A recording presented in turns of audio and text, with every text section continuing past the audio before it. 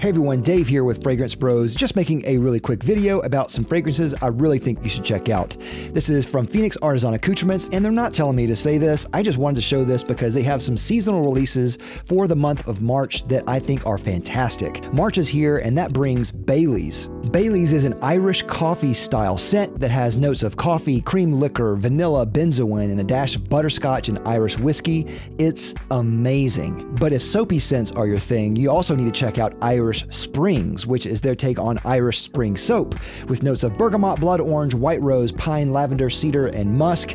It's an amazing, really soapy, clean scent that I think is just one of the easiest ones to wear. It's fantastic. They also have Twee, which is kind of a clone of Green Irish Tweed, and I don't necessarily condone clones, but they have so many other products that have this scent in them, like soaps, shampoos, shaving soaps, etc. I think it's really worth checking out just for those other products that I think are amazing. If you don't want to spend $40 or whatever it is for a Creed soap, definitely check out Phoenix Artisan Accoutrements soaps. Their soaps and their deodorants are some of the best I've ever tried, so it's definitely worth checking out here. And last but not least is Et Tu, which of course is in reference to Et Tu Brute, and this one is an homage to Brut. If you like the classic Brut, not the new Brut, but the classic one, definitely check this one out. This has notes of lavender, anise, lemon, basil, bergamot, geranium, ylang ylang, jasmine, sandalwood, vetiver, patchouli, oak moss, vanilla, tonka bean. Et Tu Brute?